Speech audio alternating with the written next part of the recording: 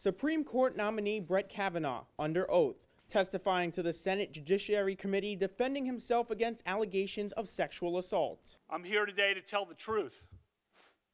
I've never sexually assaulted anyone. The woman taking the same pledge to tell the truth, Dr. Christine Blasey Ford. Do you swear that the testimony you're about to give before this committee will be the truth, the whole truth, and nothing but the truth, so help you God? Thank you very much. She accused Kavanaugh of sexual assault at a party in 1982. I am here today not because I want to be. I am terrified.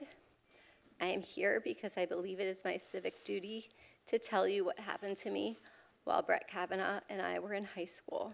Dr. Ford described the alleged assault. I tried to yell for help.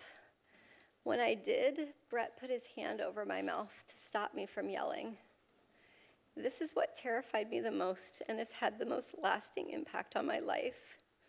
It was hard for me to breathe, and I thought that Brett was accidentally going to kill me. She said she didn't report the incident because she didn't want her parents to know she attended a party where alcohol was served. Kavanaugh denied the incident and ripped some members of the Democrats on the committee. This is a circus. The consequences will extend long past my nomination. We will have abandoned the basic principles of fairness and due process that define our legal system and our country. Dr. Ford told the committee she was certain of what happened.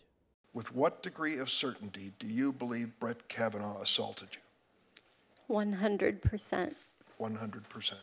So what you are telling us is this could not be a case of mistaken identity? Absolutely not. This confirmation process has become a national disgrace. The Constitution gives the Senate an important role in the confirmation process, but you have replaced advice and consent with search and destroy.